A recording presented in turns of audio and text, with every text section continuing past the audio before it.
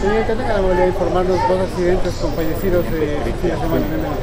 Muy buenos días, recibo un cordial saludo de parte de la Policía Nacional y de mi coronel Paul Aguirre, comandante de la provincia de Pastaza. El fin de semana, como jefatura de tránsito, hemos registrado 7 accidentes dentro de la provincia.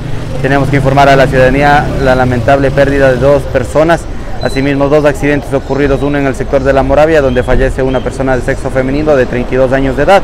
Asimismo, dentro del vehículo se trasladaba una menor de edad, quien fue trasladada hasta el centro de salud más cercano para la atención debida. Asimismo, vía hamacas en el sector de Simón Bolívar, también tenemos una persona fallecida.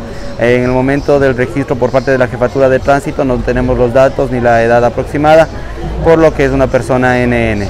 Asimismo, los otros accidentes de tránsito se registran dentro de la provincia con diferentes pérdidas materiales. En el accidente de La Moravia hubo más personas heridas, más o menos, ¿qué trabajo hizo la policía?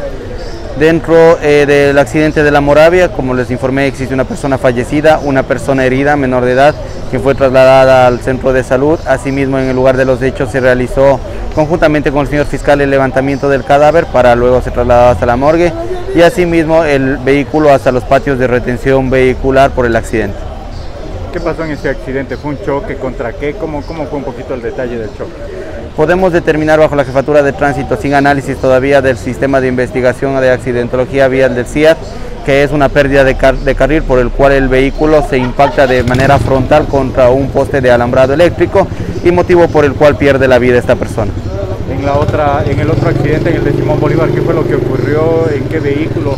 En este accidente fue partícipe en una motocicleta con la persona fallecida, asimismo pérdida de carril y de igual forma un choque frontal contra obstáculos de naturaleza.